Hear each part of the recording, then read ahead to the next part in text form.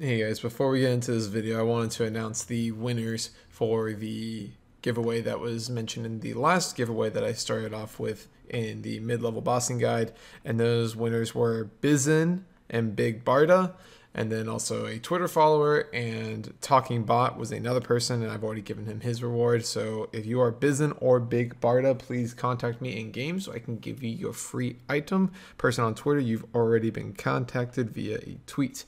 The giveaway for this video, very simple to enter. All you need to do is comment on the video, and all I want to know is, what's your least favorite skill to train? Hey guys, Surgeon here, and welcome to a new video. In this video, we're going to talk about something called game ticks. Now, you may have heard things like game ticks in the past, but you may not know exactly what they mean and why people talk about them so much in RuneScape. This video is going to go over a couple examples, actually pretty much most of the examples of which you can abuse or manipulate game ticks in order to giving yourself some kind of advantage, whether it's through firemaking, or it's through prayer, or through combat. There's a ton of different ways that you can manipulate game ticks in order to increase your play, as well as increase your XP rates, or just make yourself more resourceful. Now, this is obviously something you don't have to do in the game in order to play the game, but if you want to invest the extra time, you can definitely be rewarded for abusing these kind of mechanics. So without further ado, we're going to jump into this, but before I can get into any of the methods behind tick manipulation, is what we're going to call it through this video, first I have to describe what exactly is a game tick. So taken directly from the old school wiki, RuneScape runs on units of time of approximately 0.6 seconds, which are sometimes called ticks or game cycles. All actions are a multiple of this basic tick time. This includes any instance where a message appears in the chat interface, any instance that experience is gained, any instance that a monster spawns, and any other actions a player performs, including animations. Hence players being able to perform animations in sync with each other rather easily.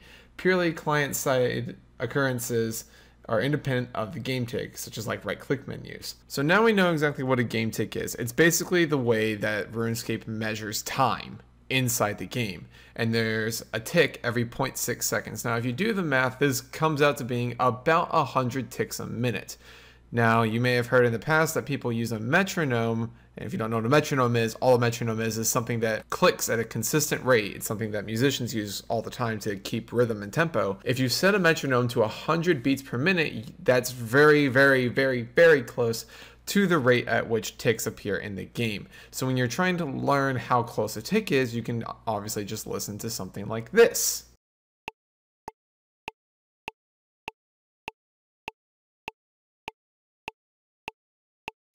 Great, so now we have an understanding as to what game ticks are, but how does this help us in the game? Well, the most common way that this is used in the game is for people when they're training skills, such as fishing and mining are probably the two that come to most people's minds, with 3-tick fishing and 3-tick mining. You could also work in 3-tick woodcutting in there as well, but what exactly does that mean? How exactly does that work? Well, reading this straight off of a Skilling Methods Discord, which I'll have linked down in the description for any of you who are interested in more knowledge on this subject. The description for 3-tick fishing: you use this method and you're able to speed up the rate at which you catch fish. Normally your chance to catch fish is every 5 game ticks. Fishing is a 5 game tick method. However, by using an herb such as like a guam, a marintil, a harlander, or a terramint on a swamp tar and then clicking the fishing spot, you're able to catch a fish every 3 game ticks, making this method almost double the experience per hour of AFK barbarian fishing. Basically, the moral of this when you're training a skill such as like mining or fishing or woodcutting is the cycle for catching a fish, chopping a log, mining an ore is every 5 game ticks. However, by using some other method that is a 3-tick method, which making, herb tar is a 3-tick method, I think also fletching unstrung bows is also a 3-tick method. By using one of these methods, you can actually reset the timer, and then you can make the cycle happen every 3 game ticks. So instead of taking 5, it takes 3. You're almost cutting the time in half. You can almost double your experience rates if you can maintain this. Now, the trade-off is that you have to be very precise in order to really reap the benefits of this. You'll see a lot of these examples in this video where I picked these up very quickly, but I'm by no means an expert at it, and there are people who are fantastic at these methods who can hit abnormal XP per hour rates. I do not. I learned these methods probably about in 10 minutes and then spend about 20 minutes trying to practice all of them.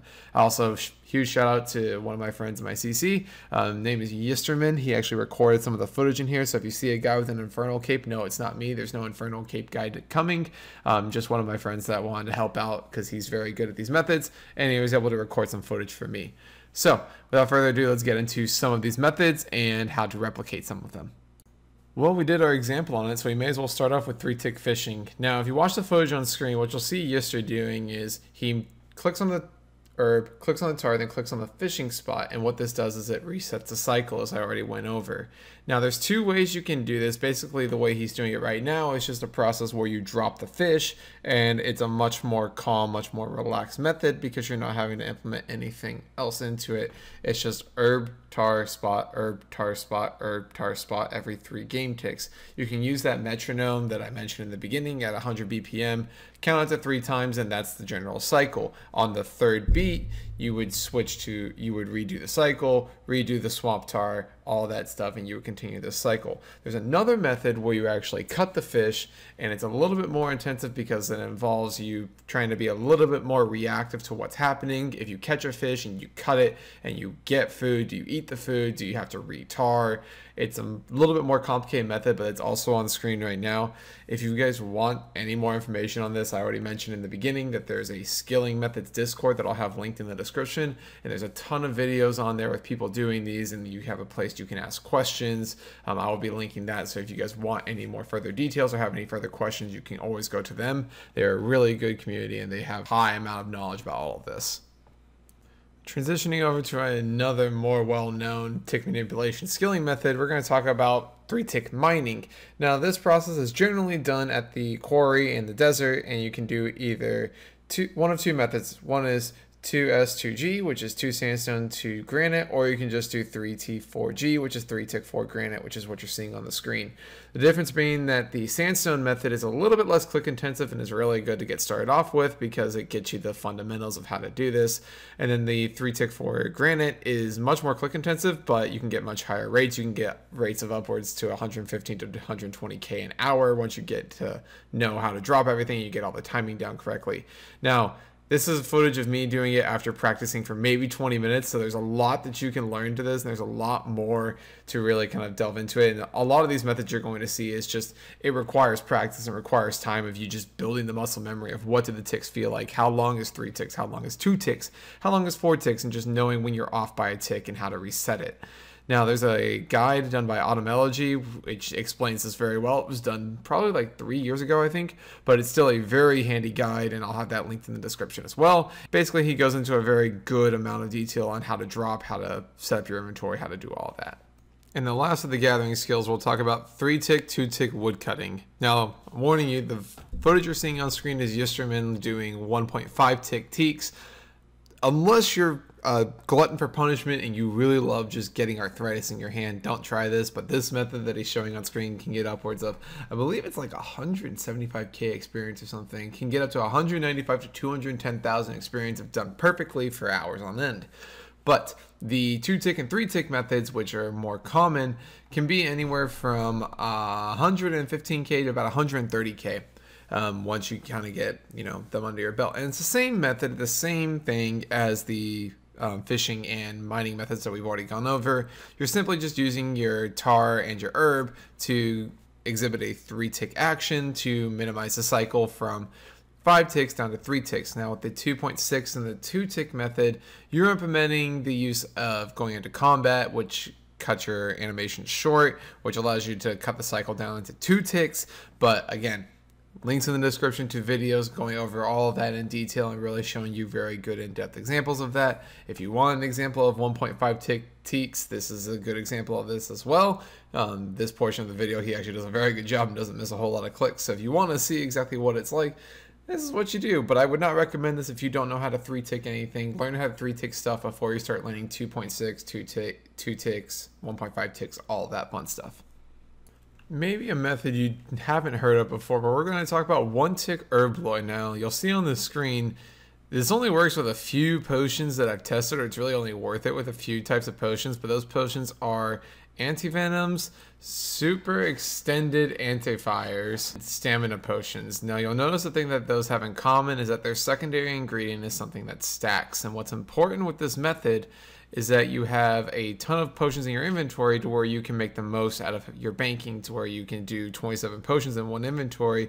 In theory, you can do 27 potions in 27 game ticks, which is doing 27 potions in less than, I don't know, 15 seconds or something.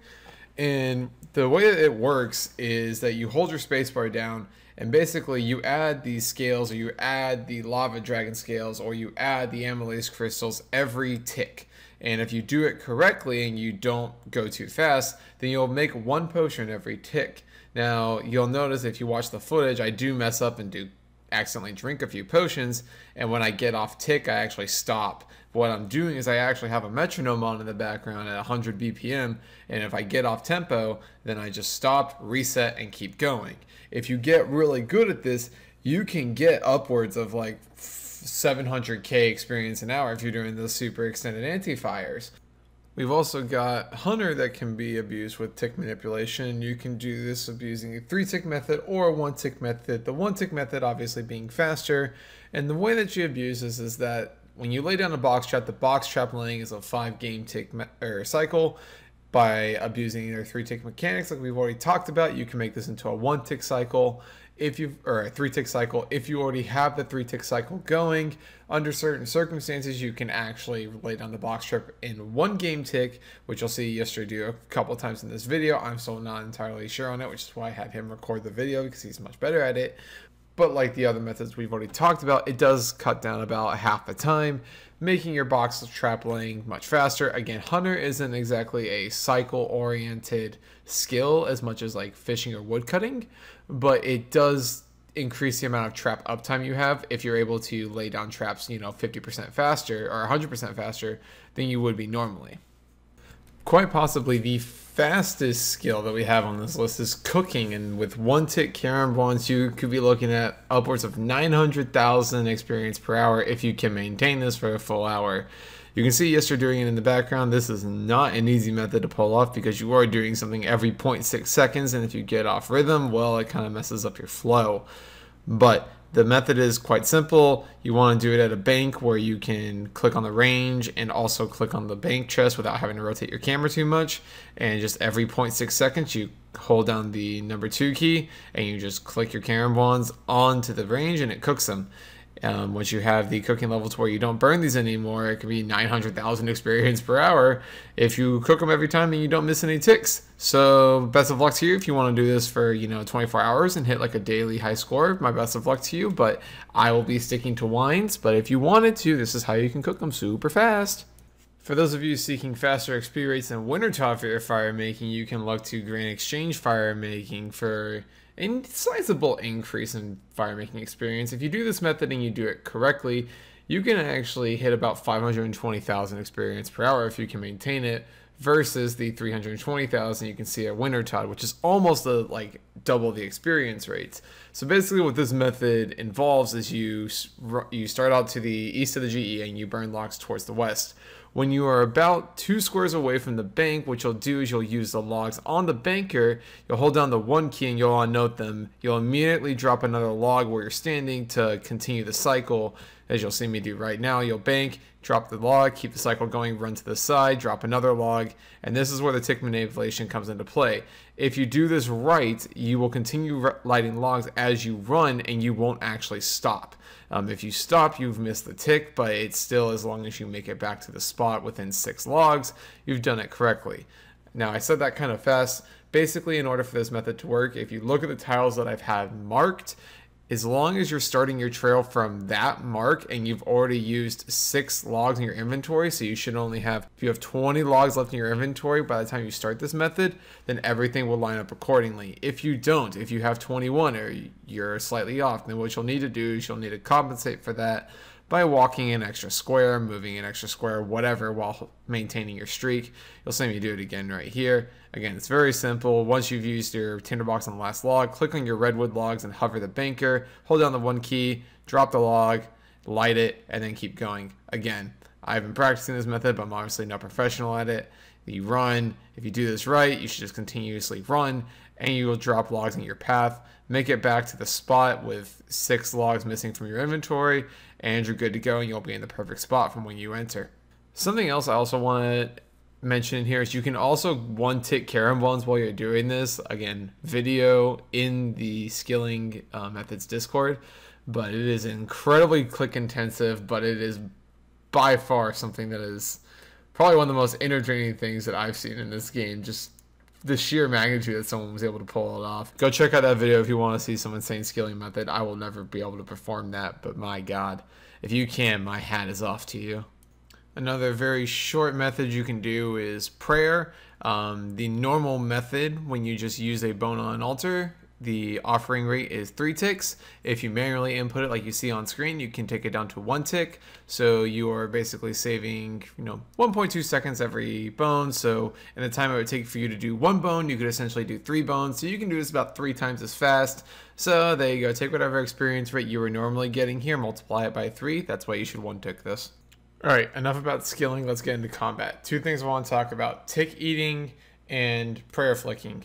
So a lot of you know about shark carambon. If you look on screen, I just did basically a shark brew carambon. If you are fast enough and you have good enough clicks, you can actually get all 3 of those in the same game tick, which can heal an enormous amount of HP if you're in like a PvP situation, or if you really mess up on a boss fight and you really need some HP. If you can get that all in 1 tick, there you go. Huge boost of HP in that case.